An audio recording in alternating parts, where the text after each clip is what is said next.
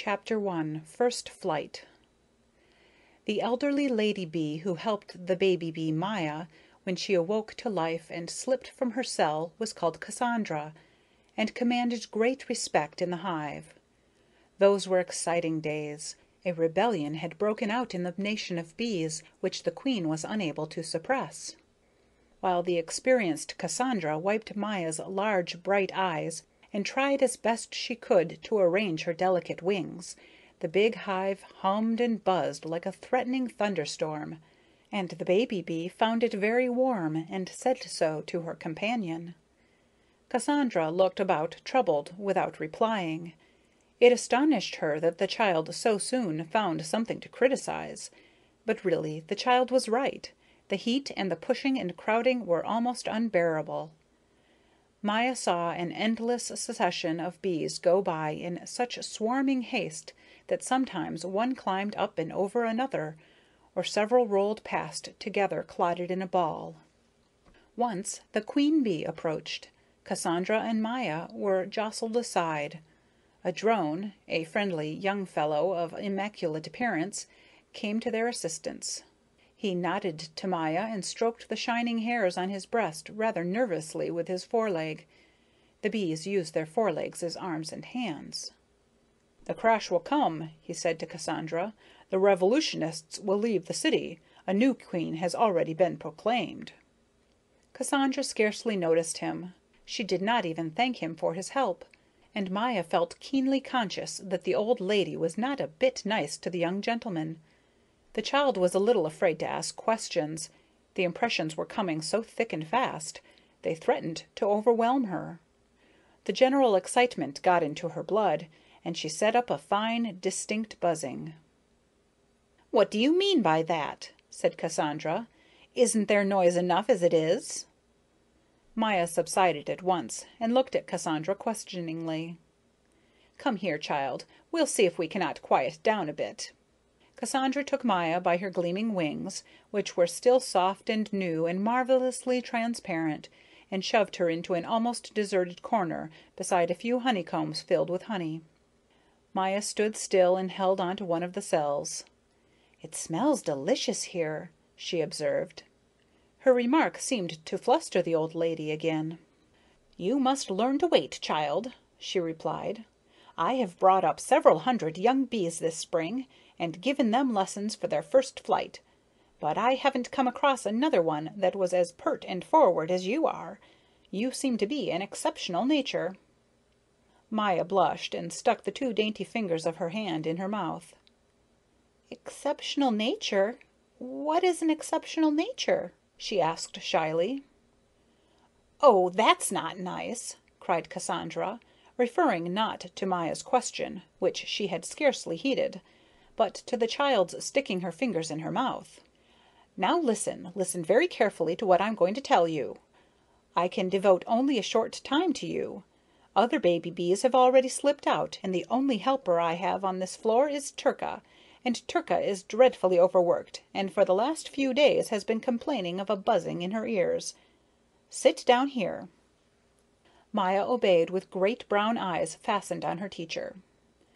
"The first rule that a young bee must learn," said Cassandra, and sighed, "is that every bee, in whatever it thinks and does, must be like the other bees, and must always have the good of all in mind. In our order of society, which we have held to be the right one from time immemorial, and which couldn't have been better preserved than it has been, this rule is the one fundamental basis for the well-being of the state. Tomorrow you will fly out of the hive. An older bee will accompany you. At first you will be allowed to fly only short stretches, and you will have to observe everything very carefully, so that you can find your way back home again. Your companion will show you the 100 flowers and blossoms that yield the best nectar. You'll have to learn them by heart. This is something no bee can escape doing. Here, you may as well learn the first line right away. Clover and honeysuckle. Repeat it. Say clover and honeysuckle." "I can't," said little Maya. "It's awfully hard. I'll see the flowers later anyway." Cassandra opened her old eyes wide and shook her head. "You'll come to a bad end," she sighed. "I can foresee that already." "Am I supposed later on to gather nectar all day long?" asked Maya. Cassandra fetched a deep sigh and gazed at the baby bee seriously and sadly. She seemed to be thinking of her own toilsome life, toil from beginning to end, nothing but toil. Then she spoke in a changed voice, with a loving look in her eyes for the child. "My dear little Maya, there will be other things in your life, the sunshine, lofty green trees, flowery heaths, lakes of silver, rushing, glistening waterways, the heavens blue and radiant, and perhaps even human beings, the highest and most perfect of nature's creations. Because of all these glories, your work will become a joy. Just think all that lies ahead of you, dear heart. You have good reason to be happy." "I'm so glad," said Maya. "That's what I want to be." Cassandra smiled kindly. In that instant, why, she did not know, she conceived a peculiar affection for the little bee, such as she could not recall ever having felt for any child bee before. And that, probably, is how it came about that she told Maya more than a bee usually hears on the first day of its life. She gave her various special bits of advice, warned her against the dangers of the wicked world, and named the bee's most dangerous enemies.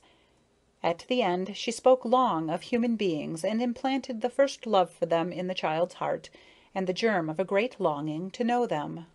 "Be polite and agreeable to every insect you meet," she said in conclusion. "Then you will learn more from them than I have told you today. But beware of the wasps and hornets. The hornets are our most formidable enemy, and the wickedest, and the wasps are a useless tribe of thieves, without home or religion. We are a stronger, more powerful nation, while they steal and murder wherever they can. You may use your sting upon insects to defend yourself and inspire respect. But if you insert it in a warm-blooded animal, especially a human being, you will die, because it will remain sticking in the skin and will break off. So do not sting warm-blooded creatures except in dire need, and then do it without flinching or fear of death. For it is to our courage, as well as our wisdom, that we bees owe the universal respect and esteem in which we are held. And now good-bye, Maya dear. Good luck to you. Be faithful to your people and your queen." The little bee nodded yes, and returned her old monitor's kiss and embrace. She went to bed in a flutter of secret joy and excitement, and could scarcely fall asleep from curiosity. For the next day she was to know the great wide world, the sun, the sky, and the flowers. Meanwhile, the bee city had quieted down. A large part of the younger bees had now left the kingdom to found a new city, but for a long time the droning of the great swarm could be heard outside in the sunlight.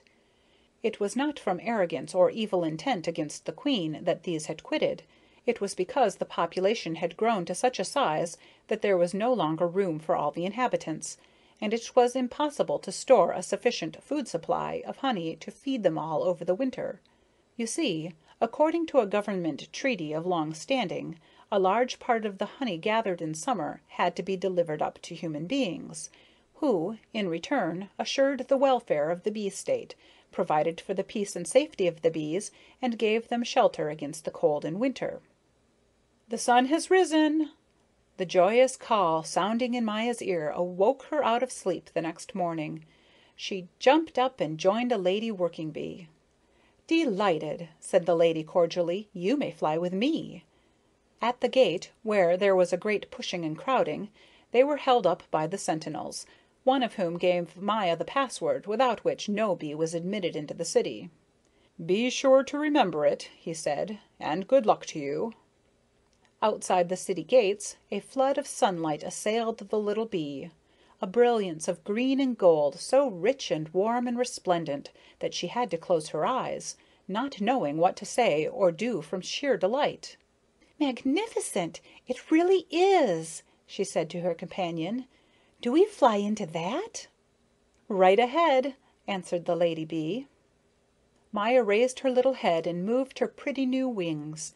Suddenly she felt the flying board on which she had been sitting sink down, while the ground seemed to be gliding away behind, and the large green domes of the tree tops seemed to be coming toward her. Her eyes sparkled, her heart rejoiced. "I am flying!" she cried. "It cannot be anything else. What I am doing must be flying. Why, it's splendid, perfectly splendid!" "Yes, you're flying," said the lady bee, who had difficulty in keeping up with the child. "Those are linden trees, those toward which we are flying, the lindens in our castle park. You can always tell where our city is by those lindens. But you're flying so fast, Maya." "Fast?" said Maya. "How can one fly fast enough? Oh, how sweet the sunshine smells!" "No," replied her companion, who was rather out of breath. "It's not the sunshine. It's the flowers that smell. But please don't go so fast, else I'll drop behind. Besides, at this pace you won't observe things and be able to find your way back." But little Maya, transported by the sunshine and the joy of living, did not hear. She felt as though she was darting like an arrow through a green shimmering sea of light, to greater and greater splendor. The bright flowers seemed to call to her, the still sunlit distances lured her on, and the blue sky blessed her joyous young flight. "Never again will it be as beautiful as it is today," she thought. "I can't turn back. I can't think of anything except the sun." Beneath her the gay pictures kept changing. The peaceful landscape slid by slowly in broad stretches. "The sun must be all of gold," thought the baby bee. Coming to a large garden which seemed to rest in blossoming clouds of cherry tree, hawthorn, and lilacs, she let herself down to earth, dead tired, and dropped in a bed of red tulips, where she held on to one of the big flowers. With a great sigh of bliss, she pressed herself against the blossom wall and looked up to the deep blue of the sky through the gleaming edges of the flowers. "Oh, how beautiful it is out here in the great world! 1,000 times more beautiful than in the dark hive. I'll never go back there again to carry honey or make wax. No, indeed, I'll never do that. I want to see and know the world in bloom. I am not like the other bees. My heart is meant for pleasure and surprises, experiences and adventures. I will not be afraid of any dangers. Haven't I got strength and courage and a sting?" She laughed, bubbling over with delight, and took a deep draught of nectar out of the flower of the tulip. "Grand," she thought. "It's glorious to be alive." Ah, if little Maya had had an inkling of the many dangers and hardships that lay ahead of her, she would certainly have thought twice. But never dreaming of such things, she stuck to her resolve.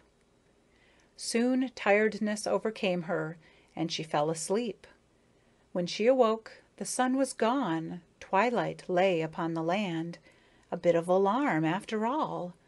Maya's heart went a little faster. Hesitatingly, she crept out of the flower, which was about to close up for the night, and hid herself away under a leaf high up in the top of an old tree, where she went to sleep, thinking in the utmost confidence. "I'm not afraid. I won't be afraid right at the very start. The sun is coming round again, that's certain. Cassandra said so. The thing to do is to go to sleep quietly and sleep well." End of chapter 1.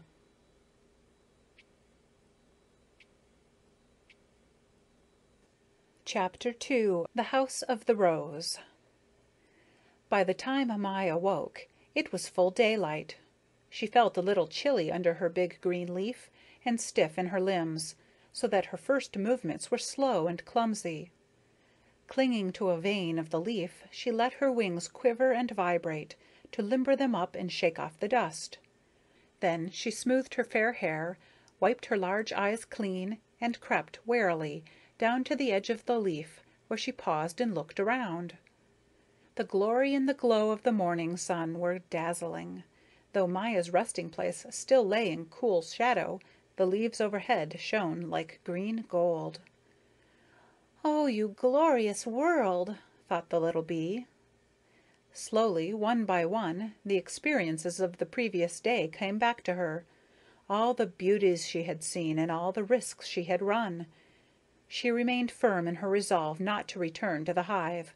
To be sure, when she thought of Cassandra, her heart beat fast, though it was not very likely that Cassandra would ever find her.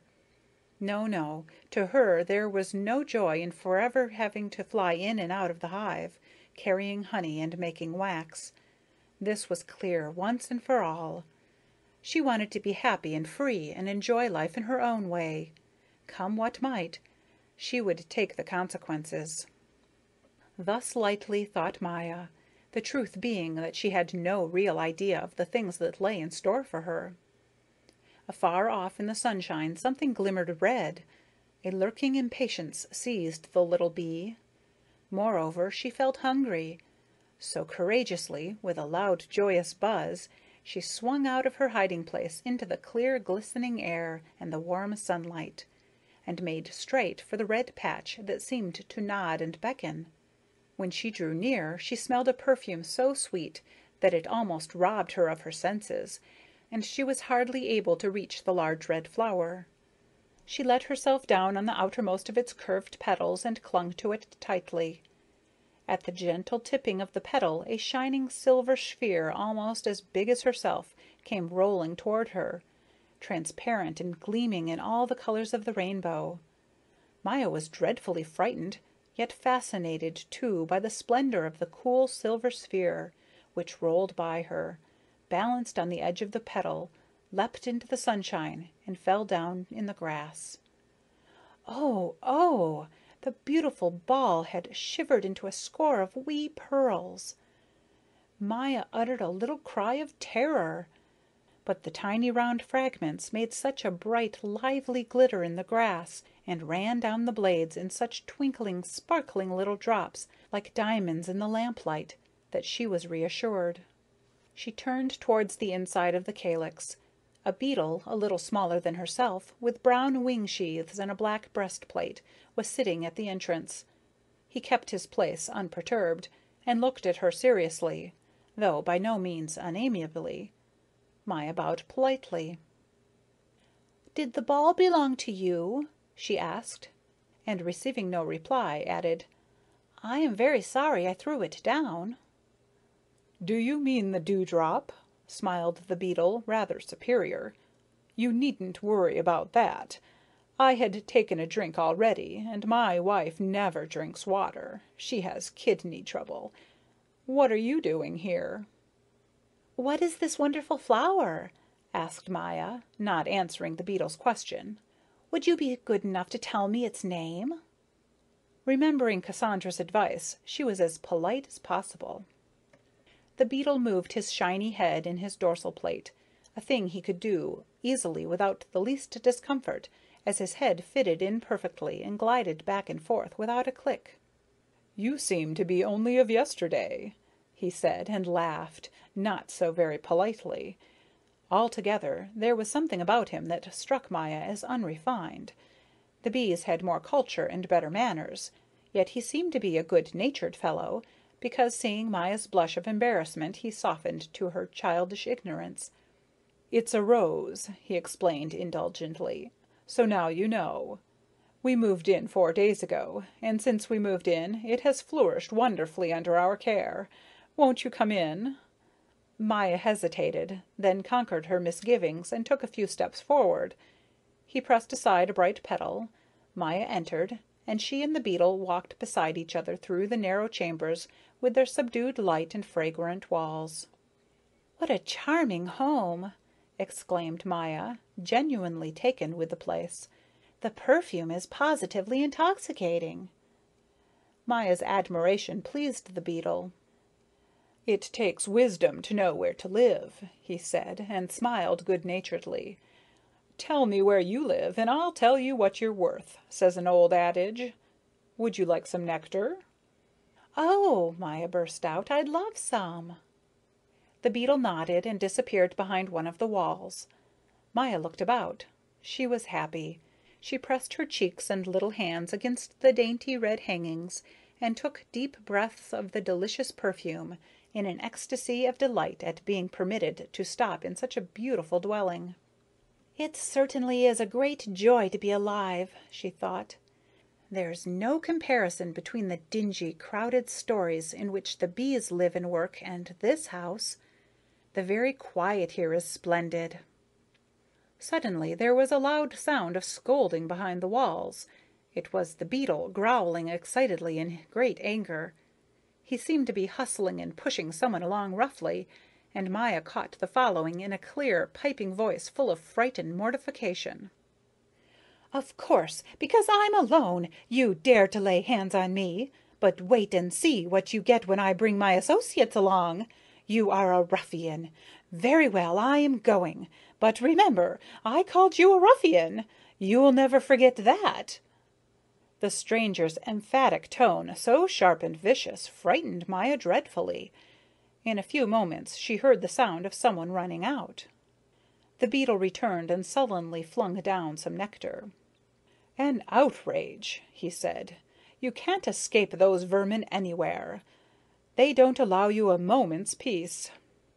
Maya was so hungry she forgot to thank him, and took a mouthful of nectar and chewed, while the beetle wiped the perspiration from his forehead and slightly loosened his upper armor so as to catch his breath. "Who was that?" mumbled Maya, with her mouth still full. "Please empty your mouth. Finish chewing and swallowing your nectar. One can't understand a word you say." Maya obeyed, but the excited owner of the house gave her no time to repeat her question. "It was an ant," he burst out angrily. "Do those ants think we save and store up hour after hour only for them? The idea of going right into the pantry without a how do you do or a by your leave. It makes me furious. If I didn't realize that the ill-mannered creatures actually didn't know better, I wouldn't hesitate a second to call them thieves."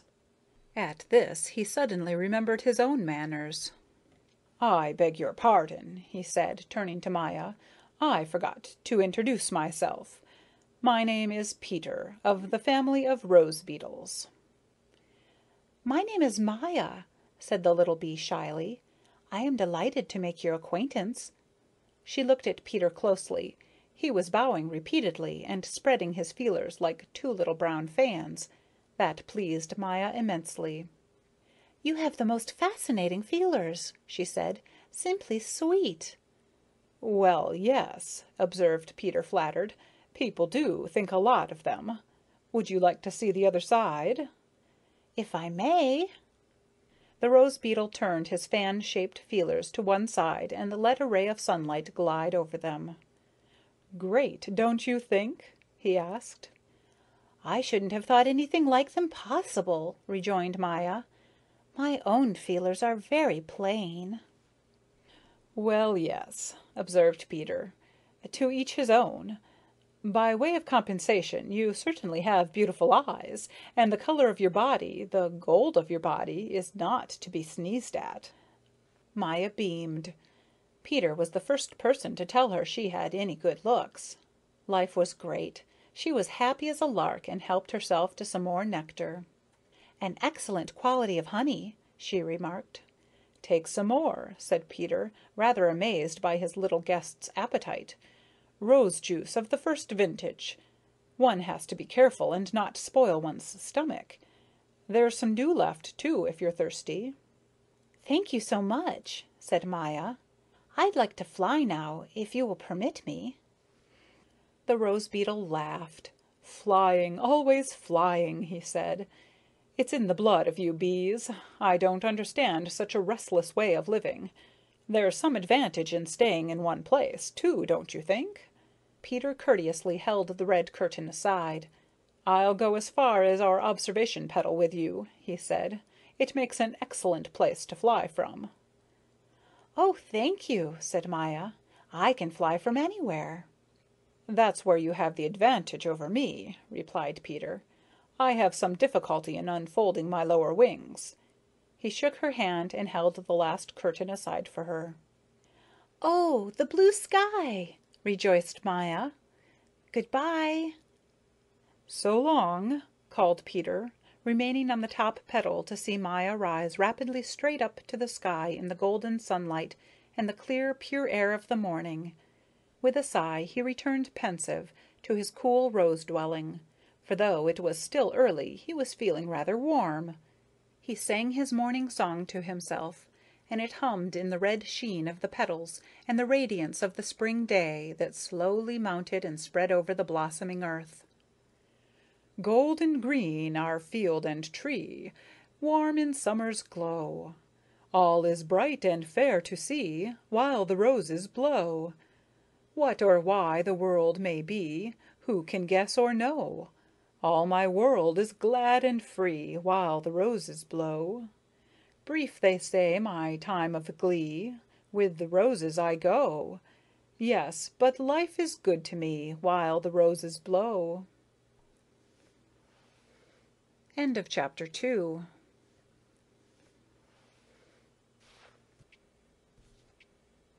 Chapter 3. The Lake. "Dear me," thought Maya, after she had flown off. "Oh, dear me, I forgot to ask Mr. Peter about human beings. A gentleman of his wide experience could certainly have told me about them. But perhaps I'll meet one myself today." Full of high spirits and in a happy mood of adventure, she let her bright eyes rove over the wide landscape that lay spread out below in all its summer splendor. She came to a large garden gleaming with 1,000 colors. On her way she met many insects, who sang out greetings, and wished her a pleasant journey and a good harvest. But every time she met a bee her heart went pit-a-pat. After all, she felt a little guilty to be idle, and was afraid of coming upon acquaintances. Soon, however, she saw that the bees paid not the slightest attention to her.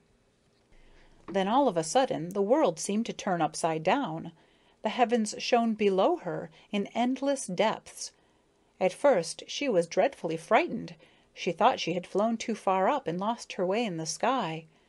But presently she noticed that the trees were mirrored on the edge of the terrestrial sky, and to her entrancement she realized that she was looking at a great serene basin of water which lay blue and clear in the peaceful morning. She let herself down close to the surface. There was her image flying in reflection, the lovely gold of her body shining at her from the water, her bright wings glittering like clear glass, and she observed that she held her little legs properly against her body, as Cassandra had taught her to do. "It's bliss to be flying over the surface of water like this. It is, really," she thought. Big fish and little fish swam about in the clear element, or seemed to float idly. Maya took good care not to go too close. She knew there was danger to bees from the race of fishes. On the opposite shore she was attracted by the water lilies and the rushes, the water lilies with their large round leaves lying outspread on the water like green plates, and the rushes with their sun-warmed reedy stalks. She picked out a leaf well concealed under the tall blades of the rushes. It lay in almost total shade, except for 2 round spots like gold coins. The rushes swayed above in the full sunlight. "Glorious," said the little bee, "perfectly glorious." She began to tidy herself. Putting both arms up behind her head, she pulled it forward as if to tear it off, but was careful not to pull too hard, just enough to scrape away the dust. Then, with her little hind legs, she stroked and dragged down her wing sheaths, which sprang back in position, looking beautifully bright and glossy. Just as she had completed her toilet, a small steely blue bottle came and alighted on the leaf beside her. He looked at her in surprise. "What are you doing here on my leaf?" he demanded. Maya was startled. "Is there any objection to a person's just resting here a moment or two?" Maya remembered Cassandra's telling her that the nation of bees commanded great respect in the insect world. Now she was going to see if it was true. She was going to see if she, Maya, could compel respect. Nevertheless, her heart beat a little faster because her tone had been very loud and peremptory. But actually, the blue bottle was frightened. He showed it plainly. When he saw that Maya wasn't going to let anyone lay down the law to her, he backed down. With a surly buzz, he swung himself on to a blade that curved above Maya's leaf, and said in a much politer tone, talking down to her out of the sunshine, "You ought to be working. As a bee, you certainly ought. But if you want to rest, all right, I'll wait here." "There are plenty of leaves," observed Maya. "All rented," said the bluebottle. "Nowadays, one is happy to be able to call a piece of ground one's own. If my predecessor hadn't been snapped up by a frog 2 days ago, I should still be without a proper place to live in. It's not very pleasant to have to hunt up a different lodging every night. Not everyone has such a well-ordered state as you bees. But permit me to introduce myself. My name is Jack Christopher." Maya was silent with terror, thinking how awful it must be to fall into the clutches of a frog.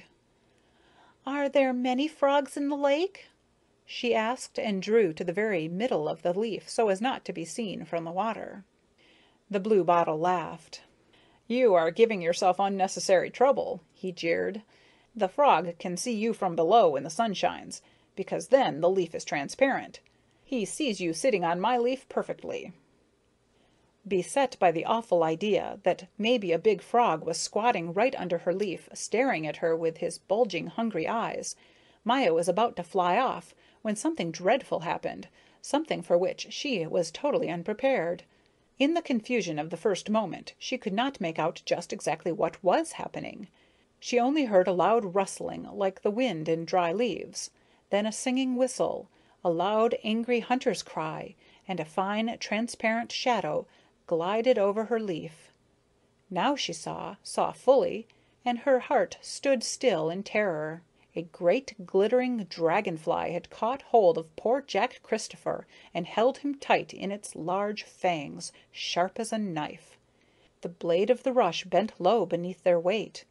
Maya could see them hovering above her and also mirrored in the clear water below. Jack's screams tore her heart. Without thinking, she cried, "Let the bluebottle go at once, whoever you are. You have no right to interfere with people's habits.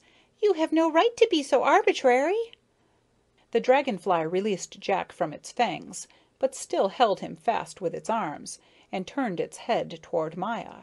She was fearfully frightened by its large, grave eyes and vicious pincers, but the glistening of its body and wings fascinated her. They flashed like glass and water and precious stones. The horrifying thing was its huge size. How could she have been so bold? She was all a-tremble. "Why, what's the matter, child?" The dragonfly's tone, surprisingly, was quite friendly. "Let him go," cried Maya, and tears came into her eyes. "His name is Jack Christopher." The dragonfly smiled. "Why, little one?" it said, putting on an interested air, though most condescending. Maya stammered helplessly. "Oh, he's such a nice, elegant gentleman, and he's never done you any harm so far as I know." The dragonfly regarded Jack Christopher contemplatively. "Yes, he is a dear little fellow," it replied tenderly, and bit Jack's head off. Maya thought she was losing her senses. For a long time she couldn't utter a sound. In horror she listened to the munching and crunching above her as the body of Jack Christopher, the blue bottle, was being dismembered. "Don't put on so," said the dragonfly with its mouth full, chewing. "Your sensitiveness doesn't impress me. Are you bees any better? What do you do? Evidently you are very young still, and haven't looked about in your own house. When the massacre of the drones takes place in the summer, the rest of the world is no less shocked and horrified, and I think with greater justification." Maya asked, "Have you finished up there?" She did not dare to raise her eyes. "One leg still left," replied the dragonfly. "Do please swallow it, then I'll answer you," cried Maya, who knew that the drones in the hive had to be killed off in the summer, and was provoked by the dragonfly's stupidity. "But don't you dare to come a step closer. If you do, I'll use my sting on you." Little Maya had really lost her temper. It was the first time she had mentioned her sting, and the first time she felt glad that she possessed the weapon. The dragonfly threw her a wicked glance. It had finished its meal, and sat with its head slightly ducked, fixing Maya with its eyes and looking like a beast of prey about to pounce. The little bee was quite calm now. Where she got her courage from she couldn't have told, but she was no longer afraid. She set up a very fine clear buzzing, as she had once heard a sentinel do when a wasp came near the entrance of the hive. The dragonfly said slowly and threateningly, "Dragonflies live on the best terms with the nation of bees." "Very sensible in them," flashed Maya. "Do you mean to insinuate that I am afraid of you? I of you?" With a jerk, the dragonfly let go of the rush, which sprang back into its former position, and flew off with a whir and sparkle of its wings, straight down to the surface of the water, where it made a superb appearance reflected in the mirror of the lake. You'd have thought there were two dragonflies. Both moved their crystal wings so swiftly and finely that it seemed as though a brilliant sheen of silver were streaming around them. Maya quite forgot her grief over poor Jack Christopher and all sense of her own danger. "How lovely! How lovely!" she cried enthusiastically, clapping her hands. "Do you mean me?" The dragonfly spoke in astonishment, but quickly added, "Yes, I must admit I am fairly presentable. Yesterday I was flying along the brook, and you should have heard some human beings who were lying on the bank rave over me." "Human beings!" exclaimed Maya. "Oh my! Did you see human beings?" "Of course," answered the dragonfly, "but you will be very interested to know my name, I'm sure. My name is Loveydear, of the order Odonata, of the family Libellulidæ." "Oh, do tell me about human beings," implored Maya, after she had introduced herself. The dragonfly seemed won over. She seated herself on the leaf beside Maya, and the little bee let her, knowing Miss Loveydear would be careful not to come too close. "Have human beings a sting?" she asked. "Good gracious, what would they do with a sting? No, they have worse weapons against us, and they are very dangerous. There isn't a soul who isn't afraid of them, especially of the little ones whose 2 legs show, the boys." "Do they try to catch you?" asked Maya, breathless with excitement. "Yes. Can't you understand why?" Miss Loveydear glanced at her wings. "I have seldom met a human being who hasn't tried to catch me." "But why?" asked Maya in a tremor. "You see," said Miss Loveydear, with a modest smirk and a drooping sideways glance, "there's something attractive about us dragonflies. That's the only reason I know. Some members of our family who let themselves be caught went through the cruelest tortures and finally died." "Were they eaten up?" "No, no, not exactly that," said Miss Loveydear comfortingly. "So far as is known, man does not feed on dragonflies, but sometimes he has murderous desires, a lust for killing, which will probably never be explained. You may not believe it, but cases have actually occurred of the so-called boy man catching dragonflies and pulling off their legs and wings for pure pleasure. You doubt it, don't you?" "Of course I doubt it," cried Maya indignantly. Miss Loveydear shrugged her glistening shoulders. Her face looked old with knowledge. "Oh," she said after a pause, grieving and pale, "if only one could speak of these things openly. I had a brother who gave promise of a splendid future, only, I'm sorry to say, he was a little reckless and dreadfully curious. A boy once threw a net over him, a net fastened to a long pole. Who would dream of a thing like that? Tell me, would you?" "No," said the little bee, "never. I should never have thought of such a thing." The dragonfly looked at her. "A black cord was tied round his waist between his wings, so that he could fly, but not fly away, not escape. Each time my brother thought he had got his liberty, he would be jerked back horribly within the boy's reach. Maya shook her head. "You don't dare even think of it," she whispered. "If a day passes when I don't think of it," said the dragonfly, "I am sure to dream of it. One misfortune followed another. My brother soon died." Miss Loveydear heaved a deep sigh. "What did he die of?" asked Maya in genuine sympathy. Miss Loveydear could not reply at once. Great tears welled up and rolled down her cheeks. "He was stuck in a pocket," she sobbed. "No one can stand being stuck in a pocket." "But what is a pocket?"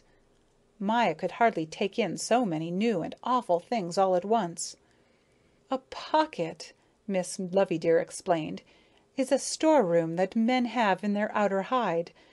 And what else do you think was in the pocket when my brother was stuck into it? Oh, the dreadful company in which my poor brother had to draw his last breath. You'll never guess." "No," said Maya, all in a quiver. "No, I don't think I can. Honey, perhaps?" "Not likely," observed Miss Loveydear with an air of mingled importance and distress. "You'll seldom find honey in the pockets of human beings. I'll tell you. A frog was in the pocket, and a penknife, and a carrot." "Well?" "Horrible," whispered Maya. "What is a penknife?" "A penknife, in a way, is a human being's sting, an artificial one. They are denied a sting by nature, so they try to imitate it. The frog, thank goodness, was nearing his end. One eye was gone, one leg was broken, and his lower jaw was dislocated. Yet for all that, the moment my brother was stuck in the pocket, he hissed at him out of his crooked mouth, 'As soon as I am well, I will swallow you.' With his remaining eye he glared at my brother, and in the half-light of the prison you can imagine what an effect the look he gave him must have had. Fearful! Then something even more horrible happened. The pocket was suddenly shaken.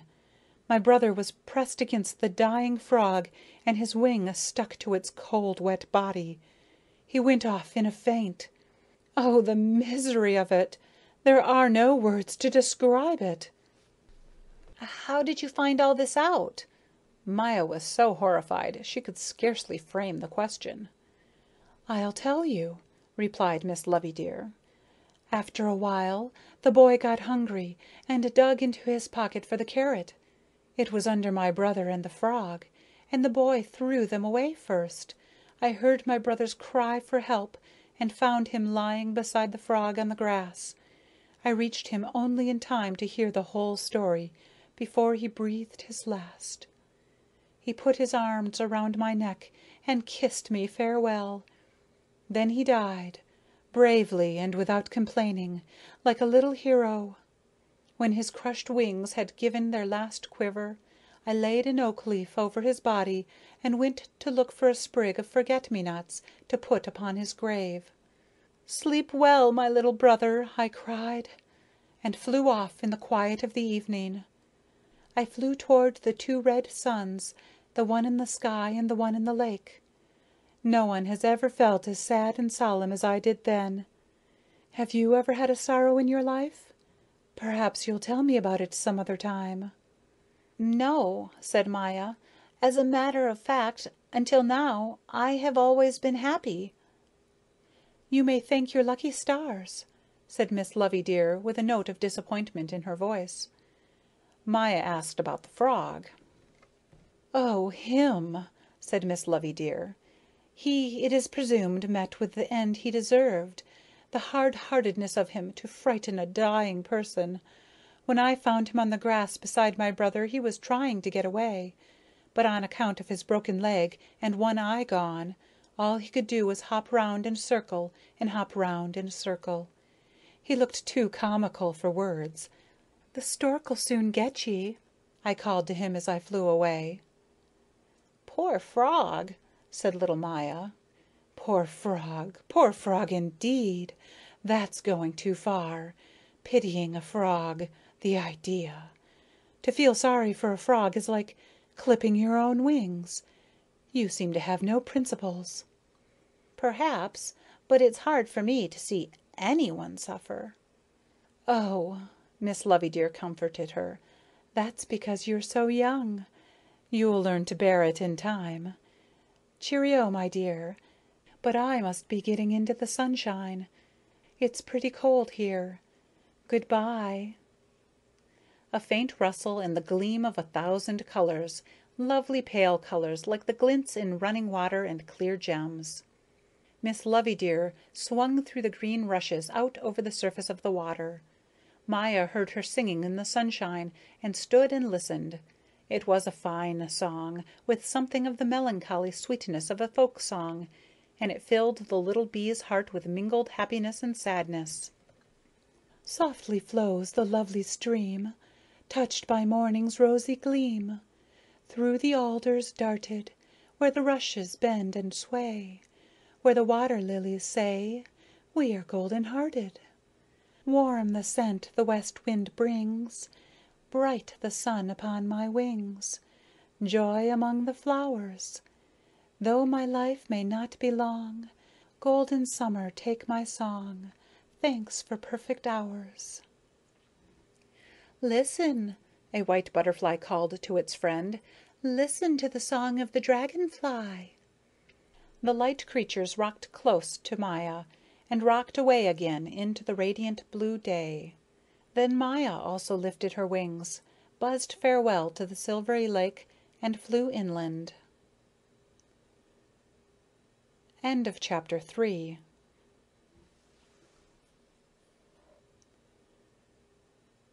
Chapter 4. Effie and Bobby. When Maya awoke the next morning in the corolla of a blue Canterbury bell, she heard a fine, faint rustling in the air, and felt her blossom bed quiver as from a tiny, furtive tap-tapping. Through the open corolla came a damp whiff of grass and earth, and the air was quite chill. In some apprehension, she took a little pollen from the yellow stamens, scrupulously performed her toilet, then warily picked her steps, ventured to the outer edge of the drooping blossom. A fine, cool rain was coming down with a light plash, covering everything all round with millions of bright silver pearls, which clung to the leaves and flowers, rolled down the green paths of the blades of grass, and refreshed the brown soil. What a change in the world! It was the first time in the child bee's young life that she had seen rain. It filled her with wonder, it delighted her. Yet she was a little troubled. She remembered Cassandra's warning never to fly abroad in the rain. "It must be difficult," she realized, "to move your wings when the drops beat them down." And the cold really hurt, and she missed the quiet golden sunshine that gladdened the earth and made it a place free from all care. It seemed to be very early still. The animal life in the grass was just beginning. From the concealment of her lofty bluebell, Maya commanded a splendid view of the social life coming awake beneath. Watching it, she forgot, for the moment, her anxiety and mounting homesickness. It was too amusing for anything to be safe in a hiding place high up and look down on the doings of the grass dwellers below. Slowly, however, her thoughts went back to the home she had left, to the bee state, and to the protection of its close solidarity. There, on this rainy day, the bees would be sitting together, glad of the day of rest, doing a little construction here and there on the cells, or feeding the larvae. Yet, on the whole, the hive was very quiet and Sunday-like when it rained. Only sometimes messengers would fly out to see how the weather was, and from what quarter the wind was blowing.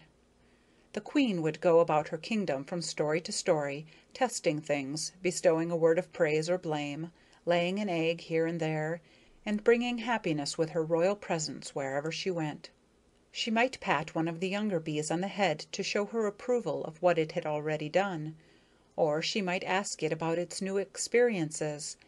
How delighted a bee would be to catch a glance or receive a gracious word from the queen. "Oh," thought Maya, "how happy it made you to be able to count yourself one in a community like that, to feel that everybody respected you, and you had the powerful protection of the state. Here, out in the world, lonely and exposed, she ran great risks of her life. She was cold, too, and supposing the rain were to keep up, what would she do? How would she find something to eat? There was scarcely any honey juice in the Canterbury Bell, and the pollen would soon give out. For the first time Maya realized how necessary the sunshine is for a life of vagabondage. Hardly anyone would set out on adventure, she thought, if it weren't for the sunshine. The very recollection of it was cheering, and she glowed with secret pride that she had had the daring to start life on her own hook. The number of things she had already seen and experienced, more, ever so much more, than the other bees were likely to know in a whole lifetime. Experience was the most precious thing in life, worth any sacrifice, she thought. A troop of migrating ants were passing by and singing as they marched through the cool forest of grass. They seemed to be in a hurry. Their crisp morning song, in rhythm with their march, touched the little bee's heart with melancholy. Few our days on earth shall be, fast the moments flit. First-class robbers such as we do not care a bit. They were extraordinarily well armed and looked saucy, bold, and dangerous. The song died away under the leaves of the coltsfoot, but some mischief seemed to have been done there. A rough, hoarse voice sounded, and the small leaves of a young dandelion were energetically thrust aside. Maya saw a corpulent blue beetle push its way out. It looked like a half-sphere of dark metal shimmering with lights of blue and green and occasional black. It may have been 2 or even 3 times her size. Its hard sheath looked as though nothing could destroy it, and its deep voice positively frightened her. The song of the soldiers apparently had roused him out of sleep. He was cross. His hair was still rumpled, and he rubbed the sleep out of his cunning little blue eyes. "Make way! I'm coming! Make way!" He seemed to think that people would step aside at the mere announcement of his approach. "Thank the Lord I'm not in his way," thought Maya, feeling very safe in her high, swaying nook of concealment. Nevertheless, her heart went pit-a-pat, and she withdrew a little deeper into the flower bell. The beetle moved with a clumsy lurch through the wet grass, presenting a not exactly elegant appearance. Directly under Maya's blossom was a withered leaf. Here he stopped, shoved the leaf aside, and made a step backward. Maya saw a hole in the ground. "Well," she thought, all agog with curiosity, "the things there are in the world! I never thought of such a thing. Life's not long enough for all there is to see." She kept very quiet. The only sound was the soft pelting of the rain. Then she heard the beetle calling down the hole. "If you want to go hunting with me, you'll have to make up your mind to get right up. It's already bright daylight." He was feeling so very superior for having waked up first that it was hard for him to be pleasant. A few minutes passed before the answer came. Then Maya heard a thin, chirping voice rise out of the hole. "For goodness sake, do close the door up there. It's raining in." The beetle obeyed. He stood in an expectant attitude, his head cocked a little to one side, and squinted through the crack. "Please hurry," he grumbled. Maya was tense with eagerness to see what sort of a creature would come out of the hole. She crept so far out on the edge of the blossom that a drop of rain fell on her shoulder and gave her a start. She wiped herself dry. Below her the withered leaf heaved. A brown insect crept out slowly. Maya thought it was the queerest specimen she had ever seen. It had a plump body, set on extremely thin, slow-moving legs, and a fearfully thick head, with little upright feelers. It looked flustered. "Good morning, Effie dear." The beetle went slim with politeness. He was all politeness, and his body seemed really slim. "How did you sleep? How did you sleep, my precious, my all?" Effie took his hand rather stonily. "It can't be, Bobby," she said. "I can't go with you. We're creating too much talk." Bobby looked quite alarmed. I don't understand," he stammered. "I don't understand. Is our new-found happiness to be wrecked by such nonsense? Effie, think the thing over.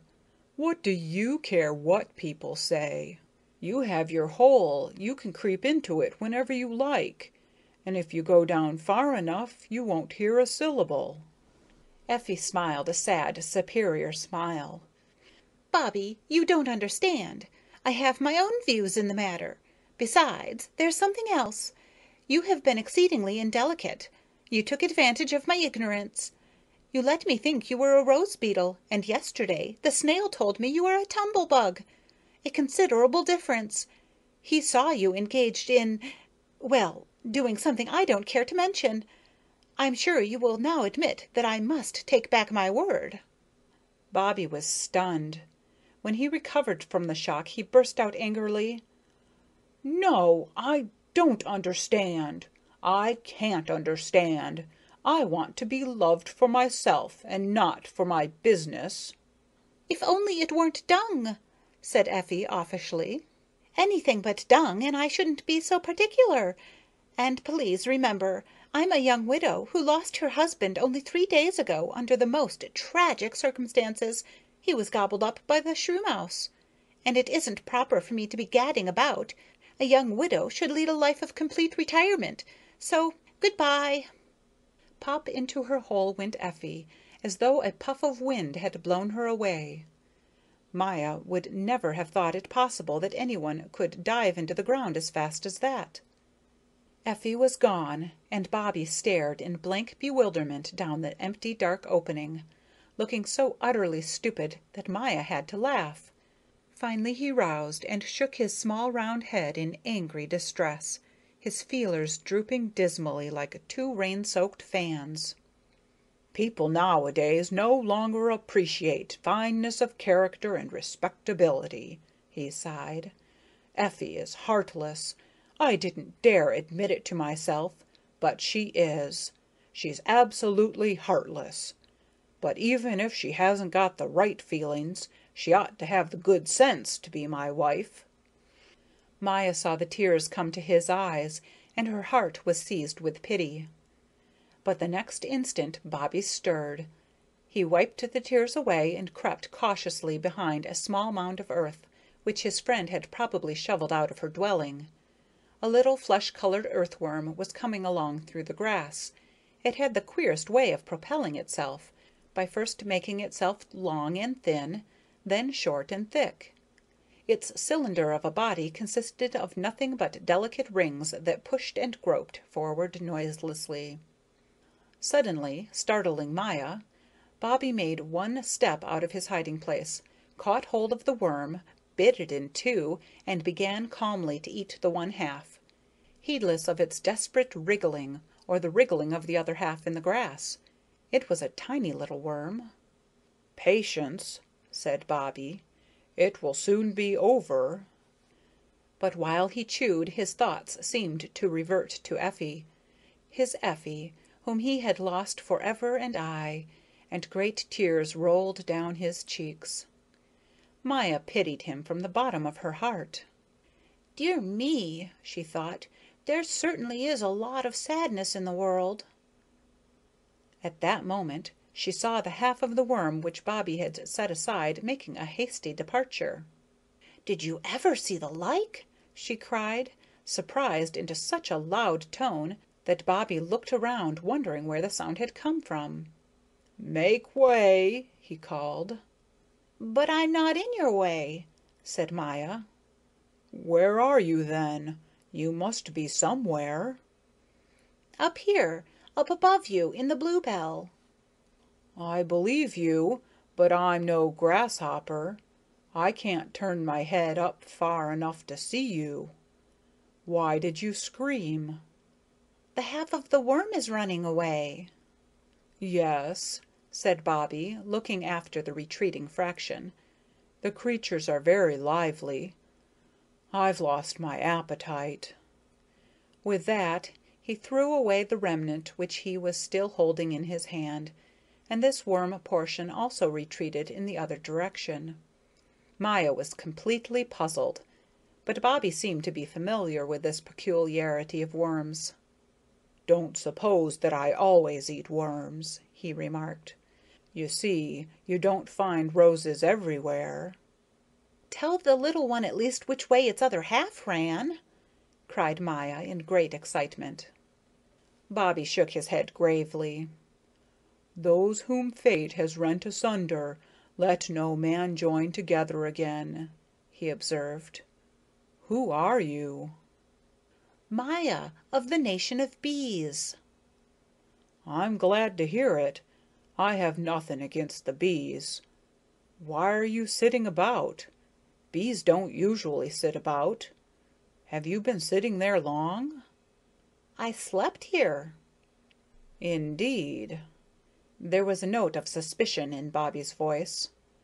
"I hope you slept well. Very well. Did you just wake up?" "Yes," said Maya, who had shrewdly guessed that Bobby would not like her having overheard his conversation with Effie the cricket, and did not want to hurt his feelings again. Bobby ran hither and thither, trying to look up and see Maya. "Wait," he said.